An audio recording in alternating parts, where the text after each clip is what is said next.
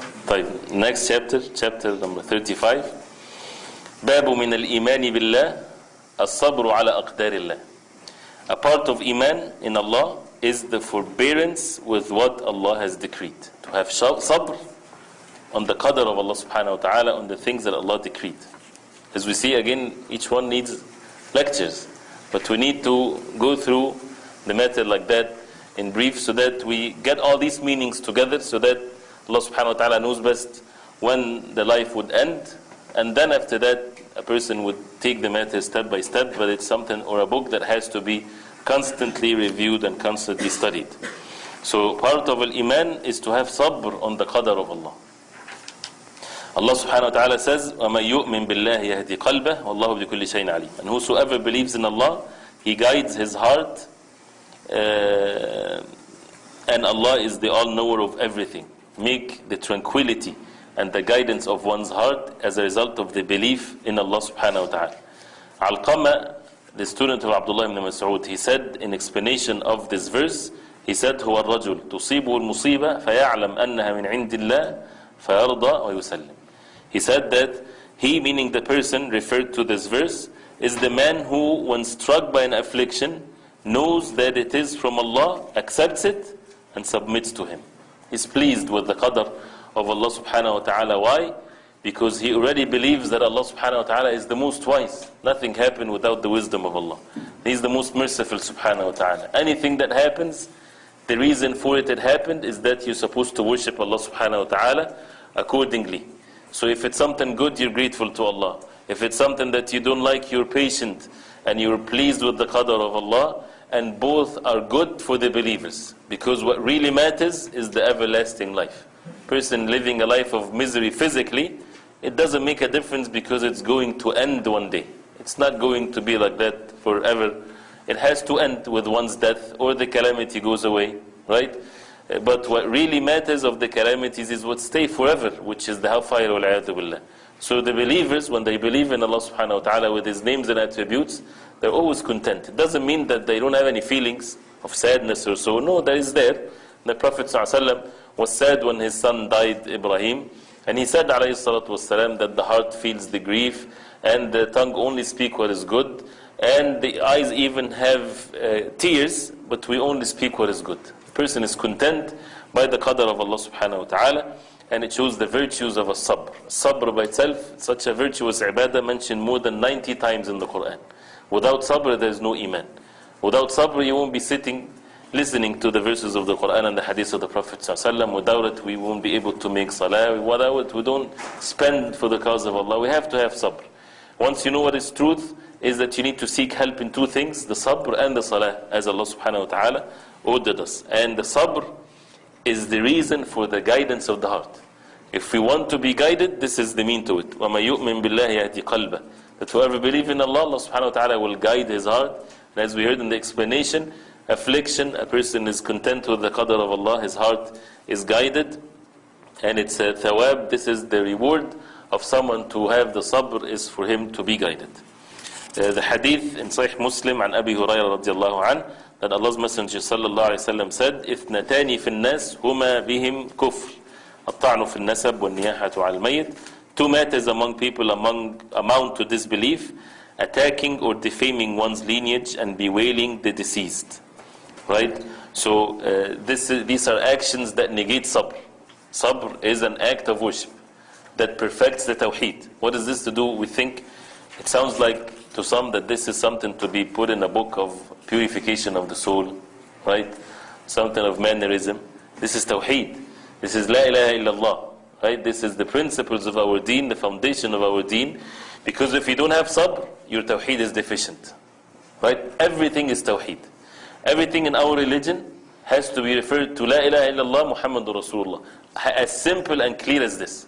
Sabr is the order of Allah for us to have. That means we do it for the sake of Allah subhanahu wa ta'ala alone. This is la ilaha illallah. Right? And we follow the way of the Prophet ﷺ in our sabr, and this is Muhammadur Rasulullah. So two things when people do, it's an act of kufr, because it negates the sabr. When people attack or defaming one's lineage, the one for sabr is an niyaha al-mayt, to bewailing the deceased. This is what negates the sabr. Why? Because that person is not content with the qadr of Allah. By bewailing and screaming and, tearing one's clothing and things of that nature. This is not the attitude of someone that believes in the qadr of Allah subhanahu wa ta'ala. So it is kufr, right? And it shows that not everything that is kufr would take the person outside the fold of Islam. It is one of the parts of kufr, right? The action itself is kufr. If a person denies the qadr of Allah subhanahu wa ta'ala completely, that's a major kufr, right? But sometimes the person, if they're bewailing like this, it's a major sin, but they believe in the qadr of Allah, but it shows that they don't have the proper patience and so on. So this is a type of kufr that does not take the person outside the fold of Islam. Narrated by Abdullah ibn Mas'ud radiallahu anhu that the Prophet ﷺ said, لَيْسَ مِنَّا مَنْ ضَرَبَ الْخُدُودَ وَشَقَّ الْجُيُوبَ وَدَعَ بِدَعْوَى الْجَاهِلِيَّةِ. He who slaps the cheeks, tears and the clothes, and calls to or follows the ways and traditions of the days of ignorance is not from us. Quoted by Bukhari Muslim. Times of grief and sadness, what do people do? Either they follow the ways of Jahiliyyah, like that, or they follow the orders of Allah subhanahu wa ta'ala to have sabr, to speak only what is right, not to be extremes in these things. If a person is overtaken and tears comes down, there's nothing wrong. Allah subhanahu wa ta'ala does not punish a person as a result of the tears that comes from his eyes. It overtakes the person. But nobody can say that he was overpowered to scream and to hit himself, and there's no such a thing. He chose to do these things, and that's why it's a sin. It's a major sin. And this is, of course, negates or against the sabr that we were ordered. Tasakhut, to be complaining, to protest the qadr of Allah subhanahu wa ta'ala, that negates the iman, of course. And to be away from the ways of Jahiliyyah, not to imitate the peoples of Jahiliyyah, because this is their way. In this case and in all cases, to follow the way of the Prophet alayhi salatu wasalam. وعن أنس رضي الله عنه, that the Prophet ﷺ said, إذا أراد الله بعبده الخير عجل له العقوبة في الدنيا وإذا أراد الله بعبده الشر أمسك عنه بذنبه حتى يوافي به يوم القيامة. Whenever Allah subhanahu wa ta'ala wills good for his slave, He hastens to punish him in this life. And when He wills evil for His slave, He withholds punishing him for his sins until he comes before Him on the day of judgment. And this hadith reported by Imam al-Tirmidhi and Ibn Majah and others. So this hadith, if punishment here means afflictions, right? We know that the most people get afflicted are the messengers. So this is where the expiation of the sins are. And it's better for the person to have it here than to have it in the hereafter, because the hereafter nothing is in comparison with it when it comes to the punishment of Allah.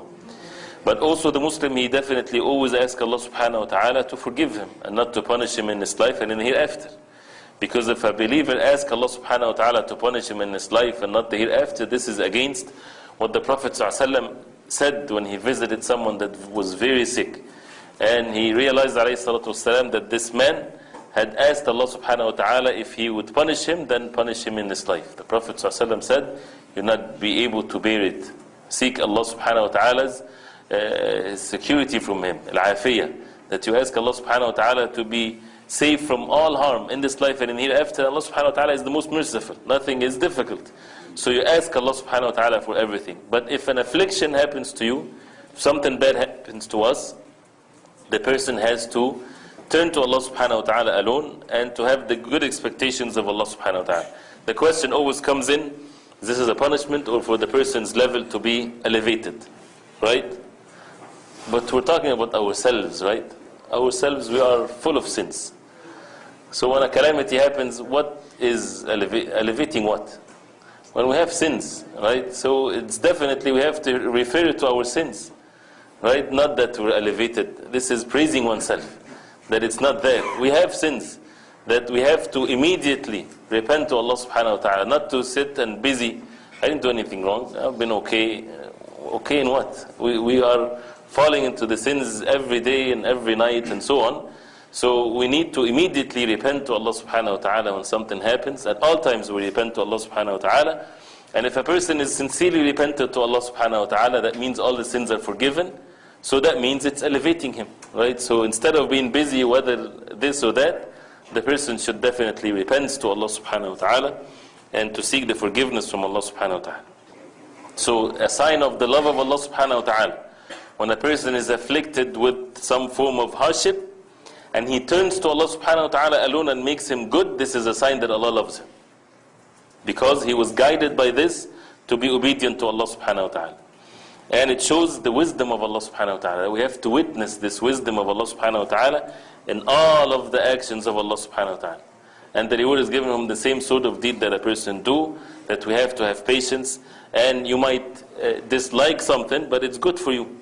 As Allah subhanahu wa ta'ala says in the Quran, وَعَسَى أَن تَكْرَهُ شَيْئًا وَهُوَ خَيْرٌ لَكُمْ وَعَسَى أَن تَكْرَهُ شَيْئًا وَهُوَ خَيْرٌ لَكُمْ وَعَسَى أَن تُحِبُّوا شَيْئًا وَهُوَ شَرٌّ لَكُمْ وَاللَّهُ يَعْلَمُ وَأَنْتُمْ لَا تَعْلَمُونَ. Imam al-Sa'di rahimahullah, in explaining this verse, he said, in matters of the hereafter, we know what is good for us. Definitely. And that is Jannah, and to be away from the hellfire. Nobody would say, well, I'm not sure if hellfire is good for me or not. Definitely this is wrong. But we all know that Jannah is good for the person. So we ask Allah subhanahu wa ta'ala for Jannah. In matters of dunya, we do not know what is good and what is bad. And this is where you put your trust in Allah subhanahu wa ta'ala. So as a result of that, anything happens to you, you take the means and everything. Anything that happens, already happened to oneself, the believers immediately, they realize that this is better for them. Why? Because they would repent to Allah subhanahu wa ta'ala. It would help them. They see the wisdom of Allah that this is to establish an act of worship. So they would worship Allah subhanahu wa ta'ala. They repent to Allah subhanahu wa ta'ala and so on. So as a result of that, it's good for them.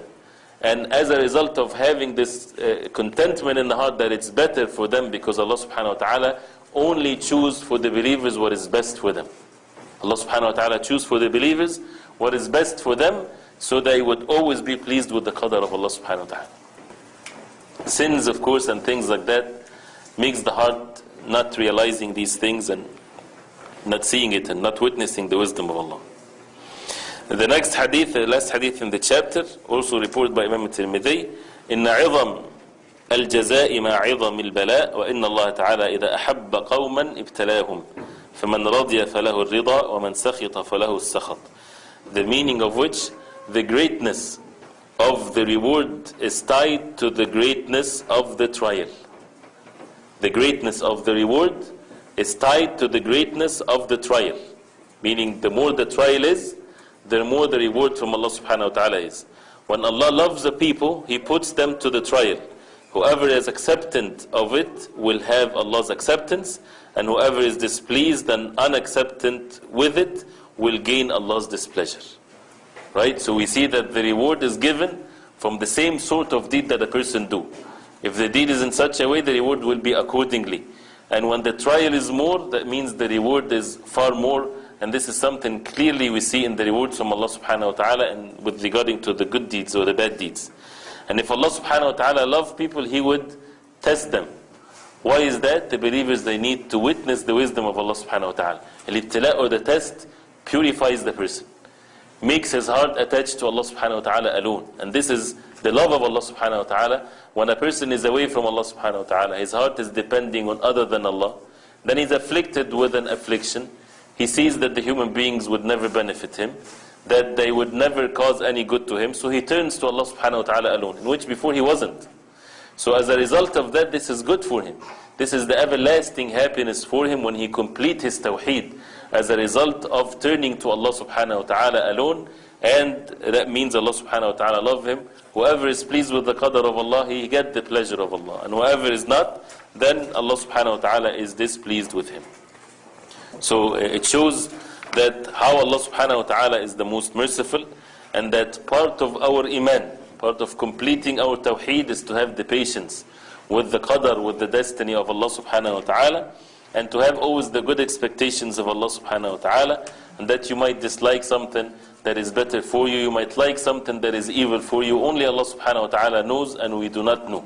We have no idea, except by what Allah subhanahu wa ta'ala shows us in His revelation. So we have to be patient with the qadr of Allah. Patience does not come when the person waits, or when a person is not aware of it. When he is forgetful and then a calamity hits, he is not able to be patient. Patience is something that we have to prepare ourselves for it by the iman and the good deeds. And that's why sabr and the sadmat al-ula, as the Prophet ﷺ said, Patience is in the first instant. When the first hit comes, it is not that the person would complain then and would panic then, and then after a day or after a few hours he would say, I need to be patient, so we start being patient.